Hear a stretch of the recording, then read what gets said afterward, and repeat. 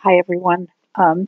We already did this video, but I did it with music and everyone has requested that I talk in the videos. So I'm going to, as I have time, change all the videos over to me talking. So this is a great video, one of my mother's favorites because her favorite bird is the cardinal. You can put any bird on there that you like. And here are our tools and our supplies.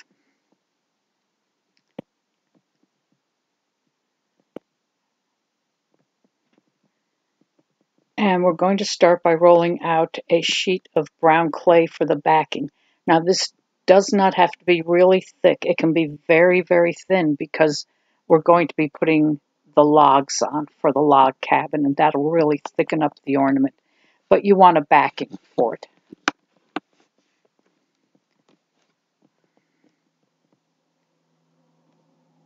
Now you can use a house cookie cutter or draw a house like I did and cut out a template for yourself. This ornament, I would say, is maybe 3.5 to 4 inches. And as you can see, you can make them different sizes. You can make it smaller or larger. I wouldn't go larger than the 4 inches, but you can make it smaller. Get those bubbles out of there.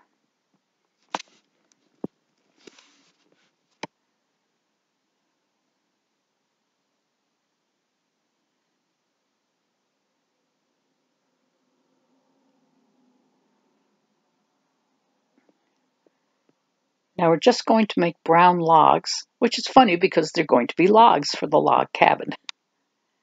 And try to make them all about the same size.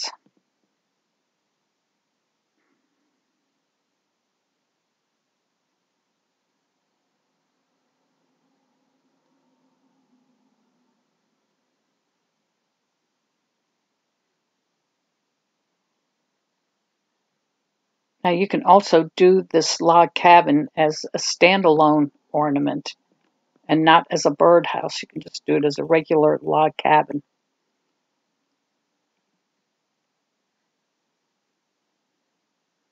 Yeah, this one's a little bit more work because you have to roll out all the logs.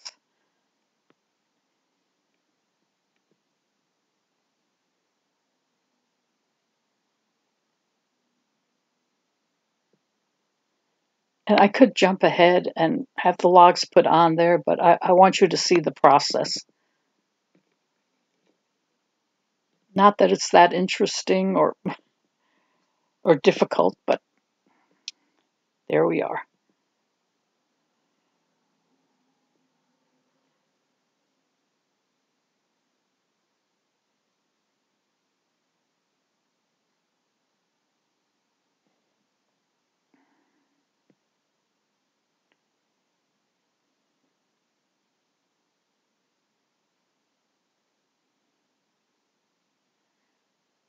See, I'm just making an impression so you can see where to put the logs, because after the logs are on your house, we're going to cut them.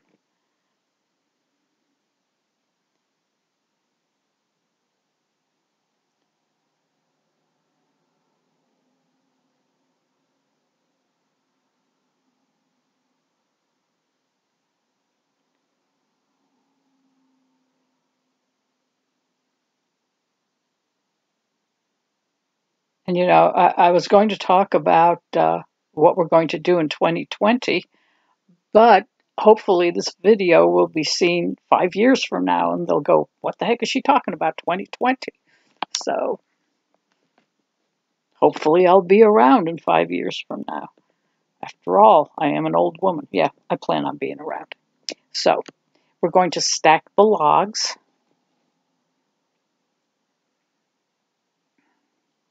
Once you get up to that roof line, make them a little bit longer.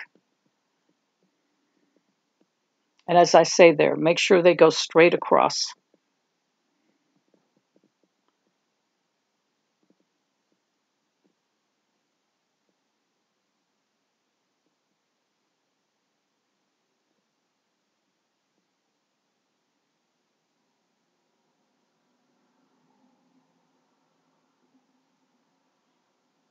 I was watching a video this morning of a woman showing how to get corks out of salt and pepper shakers if they get pushed inside. And she said, my friend got me this really great tool. I don't know what it is. And I was practically yelling at the computer, that's a needle tool. So you can use your needle tool to get corks out of salt and pepper shakers if they get pushed in. So now we've stacked it up.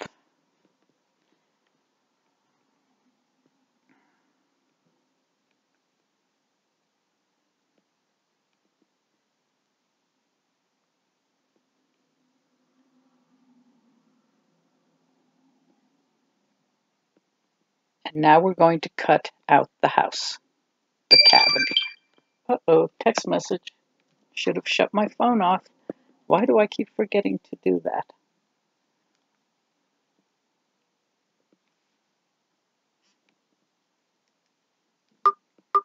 Okay, that's me turning the sound down on my phone. Sorry.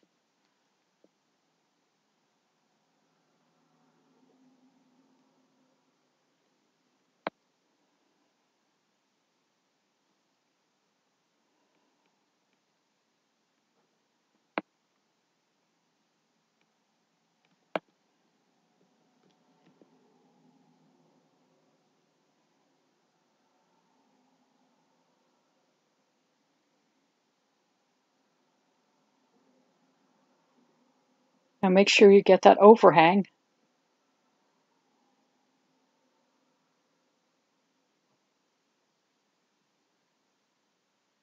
Well, I could have done a little better on the right-hand side with that overhang. Maybe I will fix it. The beauty of polymer clay, you can fix things.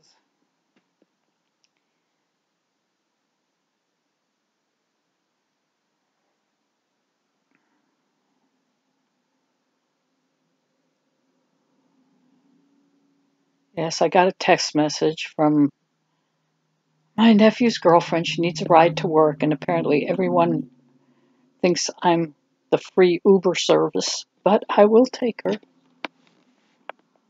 The worst part of that is the road we have to go down to take her to work is probably the busiest road in town, and the traffic is horrible.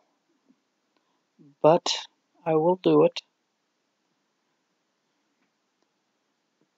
Now we got to put some I can't talk. We have to put some snow on the cabin. And this is going to be on the bottom, the snow on the bottom. Then again, maybe not. It'll be the snow on the roof first. And all I do here is I put that rope on, and then I just kind of pull it down with my finger to make it look like melting snow coming off the roof.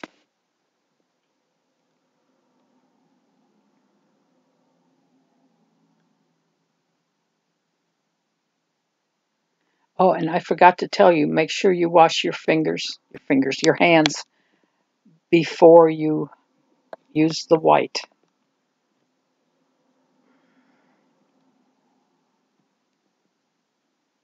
Now you see how I'm just pulling it down? It almost looks scalloped, but that's to make it look like the snow is melting.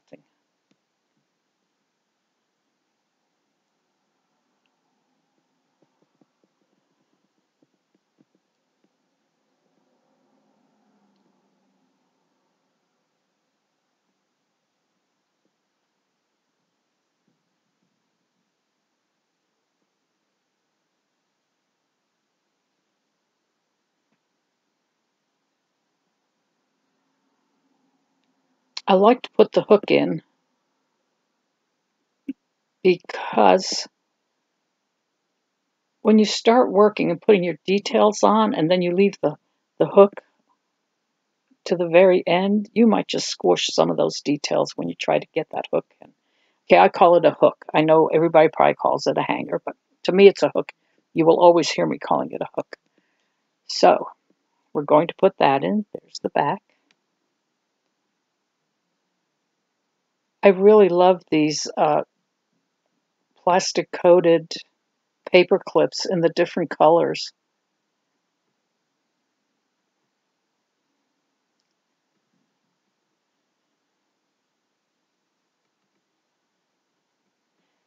Now this we actually could have done before we put the roof on, but sometimes I forget my orders, what order I should put stuff in. That's okay, because it doesn't matter. It still will look the same. And if this is the first video you're watching, you make the candy cane rope by rolling out white and red, putting them together, and then twisting.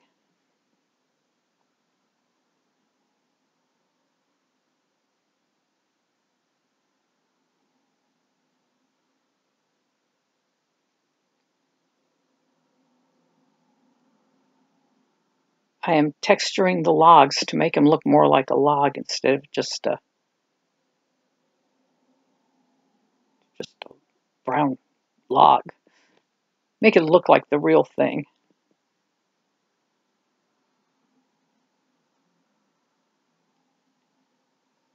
And this is one of those little details that customers will notice if you sell your ornaments. And if you give them as gifts, I'm sure the recipients will notice and appreciate that. You want that little extra step to make that detail. And again, I could have done that before I put the candy cane rope on.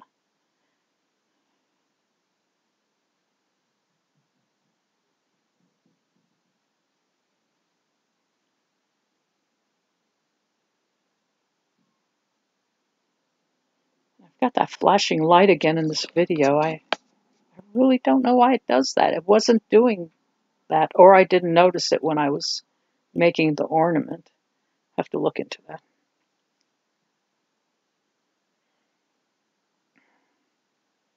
There. Can you see that detail? Doesn't that make a difference? It makes such a great difference, I think. All right. On to the next.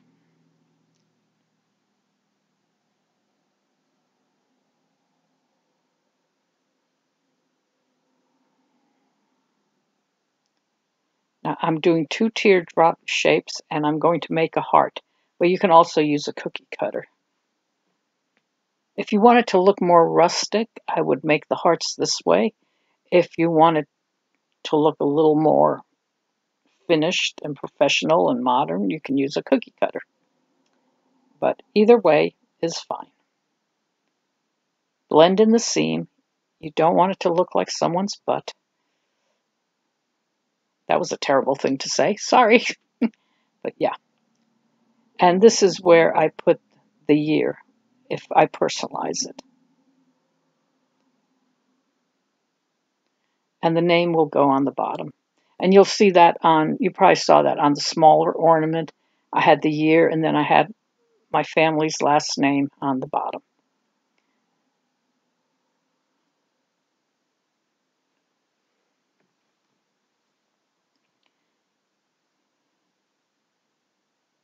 Now, of course, if you make a lot of these to sell, I would definitely use a cookie cutter just for the time difference in making it.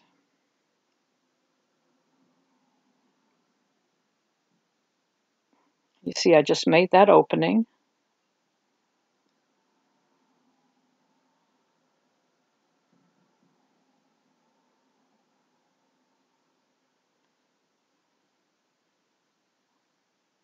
And the little perch is just a log that sticks out maybe 1/4 of an inch.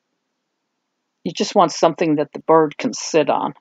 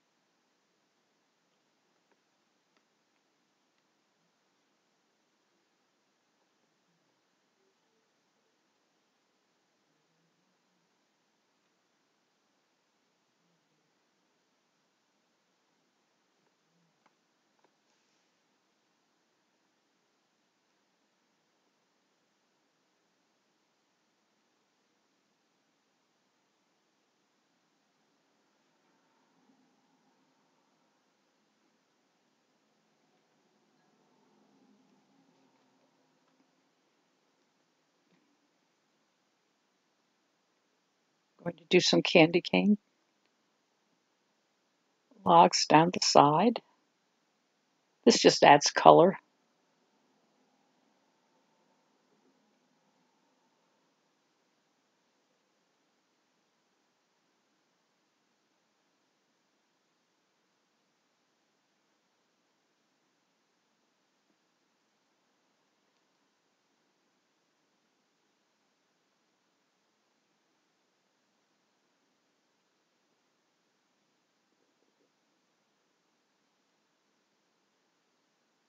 Yeah, I did not wash my hands, but I would urge you to wash your hands before doing the white.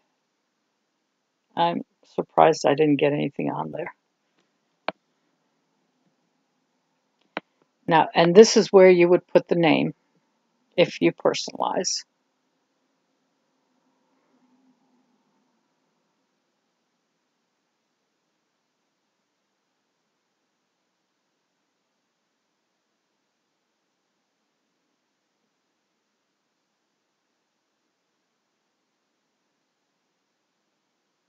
And you don't have to do anything fancy for the feet. We're just putting some orange there. You don't have to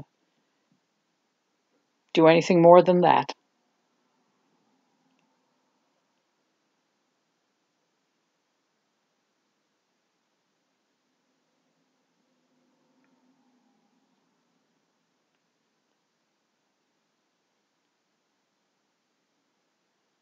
Yeah, and again, just shape it the way I'm showing.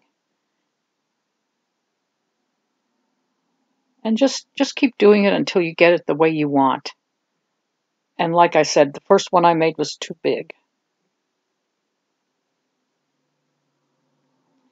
Now I'm kind of pinching the feathers on his head into like a triangular shape.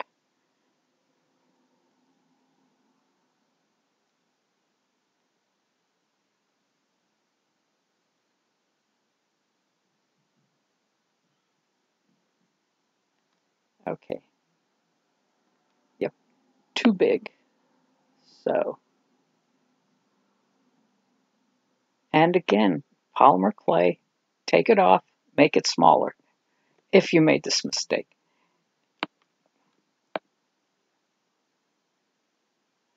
You can always redo it. There we go, I redid it. And I gave him an orange beak. Now we're texturing the feathers on his head and in his tail. And I am using a knitting needle.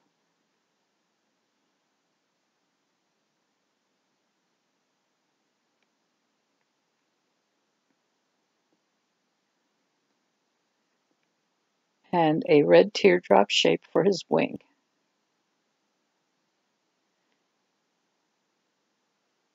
And if you don't like the size of it, just keep doing it until you've got the size that you want. And texturing the wing.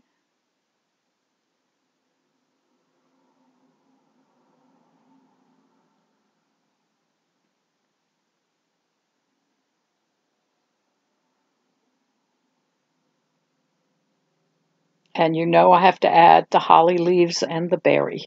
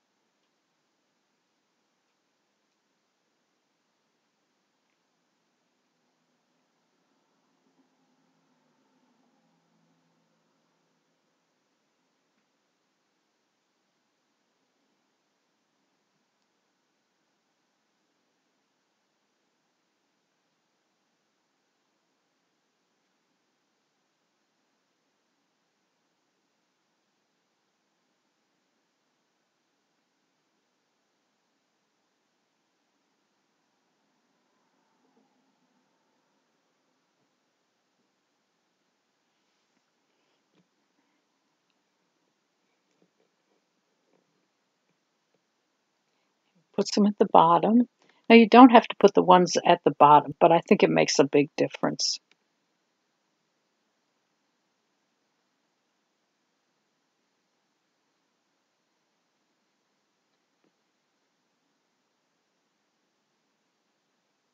But make sure you get as close to the ends as you can, because if you're going to personalize, you want to keep as much room in there as you possibly can have for names, because some names are quite long.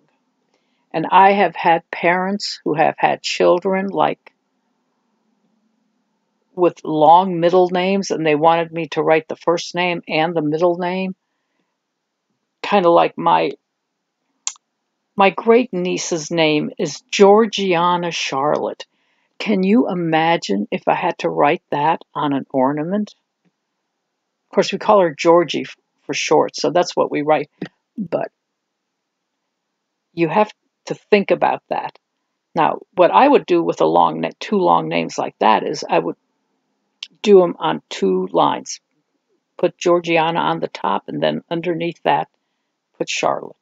So if you ever run across that situation, just write a little smaller and do 2 lines.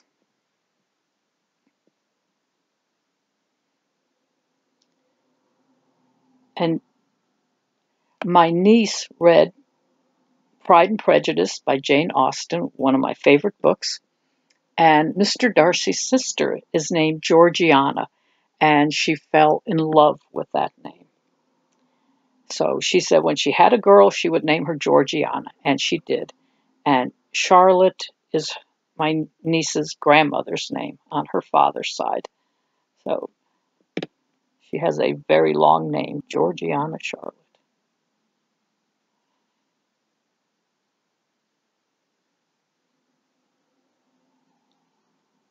And we're putting our berries on. And you don't have to put 3, you can just put 1 if you prefer.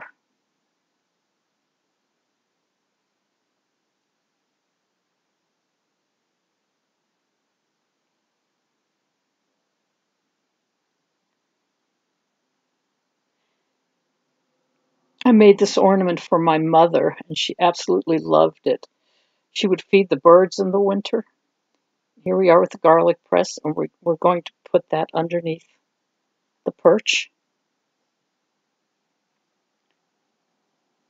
And even though we're in South Carolina, it does get cold in the winter, and the birds are looking for food. So my mother would have birdhouses outside the back kitchen door, hanging on the trees, and she would feed them at a certain time every day, and the birds would all be perched in the trees.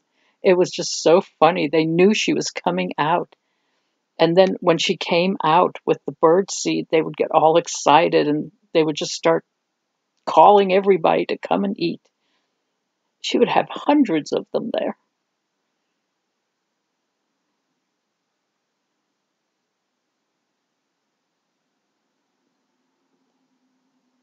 And there we are. We did the little garland on the bottom, put some red berries in. And we're going to paint the black on the bird, because you know the cardinals have the black, and that will be painted on. Now the next thing is going to be our chimney. And I made the gray. Now you can buy the gray, but I made the gray by mixing some black into a little black into white.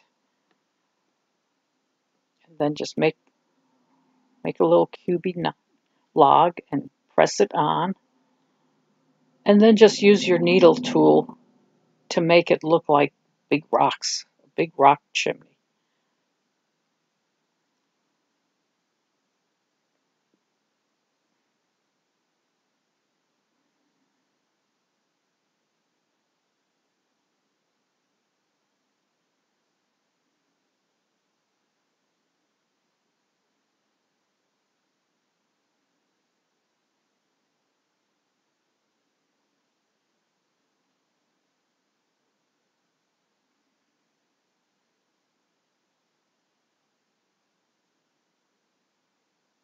This would be a nice gift for someone who has a log cabin house. Then we're going to put a little bit of snow on, white clay, and blend it in really well. You don't want it to look like it's just lying there. Make it look like the snow went around the chimney. And we'll put some up on top. And it's melting because the chimney is hot. Not really, it's a birdhouse.